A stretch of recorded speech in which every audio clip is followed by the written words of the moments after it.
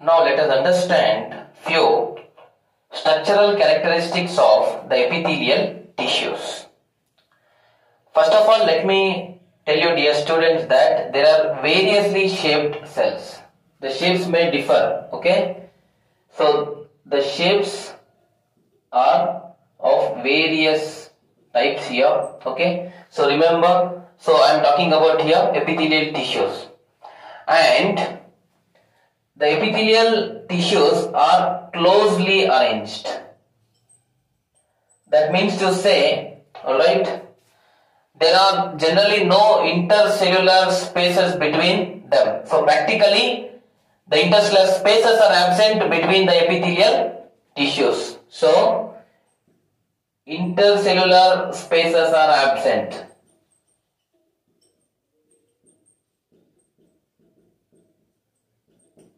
Alright. See, they are closely arranged, and already I have spoken about this. Firstly, I had told the epithelial tissues are classified into two types: simple epithelial tissues and compound epithelial tissues.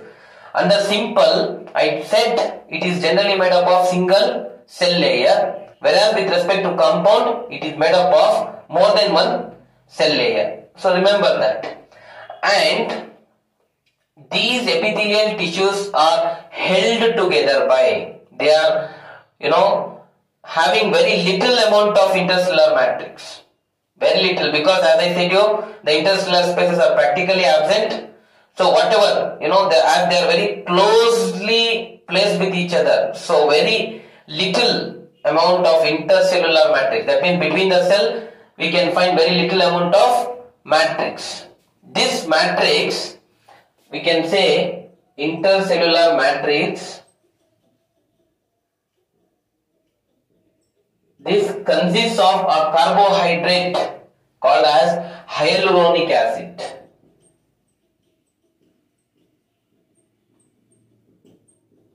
Alright, so this is the third point you need to remember. Firstly, the cells are variously shaped, they are very closely associated with each other as they don't have the intercellular spaces, alright, and in that close, placed cells, the matrix flows almost, alright, very little amount. So, which has a carbohydrate derivative, we call that as hyaluronic acid, alright. So, this is the third point. Always remember, dear students, that epithelial tissues rest on a basement membrane. See, let us say, for example, I have represented here intestinal epithelial cell. This is the intestinal epithelial cell. Okay. So, see, it is lining on the basement membrane. Always a cell will rests on a basement membrane. Remember, okay. So, this basement membranes will be generally made up of either it can be collagen or it can also be glycoproteins. Alright. So this is one more important aspect. So most of the epithelial tissues lie on the basement membrane, dear students.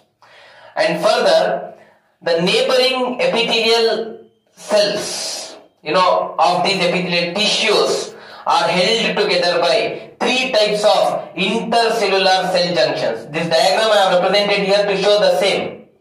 Intercellular cell junctions are present between the cell. Intercellular, between the cells there are connections to have interaction between the two cells, to have connections between the two cells. There are cell junctions. So cell junctions are of three types, that is tight cell junctions, adhering cell junctions, and we also have gap junctions. See here in the intestinal cell junctions, very clearly you can see the tight cell junctions and the gap cell junctions. Alright, and they have different roles. When we consider tight cell junctions, they prevent the leakage of the substances. Alright, they avoid the leakage of substances. They avoid the leakage of substances from the cell. Alright, that's first aspect. Secondly, we have the adhering cell junctions. Adhering means you can understand that it cements the joining cells. Alright, so it helps in attachment of the two cells properly with the help of these structures called desmosomes. Alright, so that is with respect to adhering cell junctions. Okay, fine. See, in between tight and gap junction, in case of intestinal epithelial cell, we have certain intermediate filaments.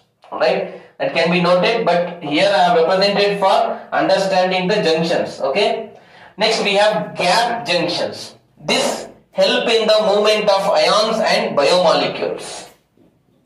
Ions and biomolecules movement can occur through the gap junctions. Dear students, so these are also necessary. Alright. So then further moving ahead, let me also tell you that, see, so many points we have discussed. These epithelial cells are non-vascular. Then there is generally no, blood vessels which we can find with respect to these tissues. So hence we call them as non-vascular. And remember, then how do they get their nutrition? They, in the connective tissues underlying this cells or the tissues. Alright. So they have blood capillaries. Those blood capillaries will help in getting the nutrition for these epithelial tissues. Alright. But they are non-vascular. Let me tell you, but they have nerve endings which enter into this epithelial tissue. So the senses can be felt here. Alright. And the free surface of these epithelial tissues, the surface can be either smooth or it can be made up of finger-like projections called cilia or microvilli. So these are the important aspects you need to remember. Let me just tell you that they are made up of very different types of, various different types of cells or shapes of cells. Sorry, not types, shapes of cells. And these epithelial tissues, they are very closely arranged with each other, so they don't have interstellar spaces between them, and in the very little intercellular matrix can be seen, so which is having a carbohydrate called hyaluronic acid. Alright, and there are cell junctions which help in having interaction with the other cells, so like tight junctions, gap junctions, adhering junctions, alright, which perform various roles. Like tight junctions avoid leakage, adhering junctions in many different types of epithelial tissues help in cementing the two cells, and gap junctions, alright, these are intercellular junctions which help in exchange of ions and biomolecules between the cells.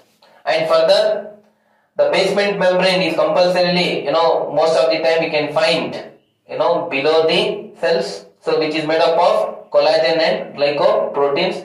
They are non-vascular, so but they have the nerve endings passing through them. Alright, their surface can be smooth or made up of cilia or microvilli. So these are the structural characteristics of the epithelial tissues which we need to take into consideration.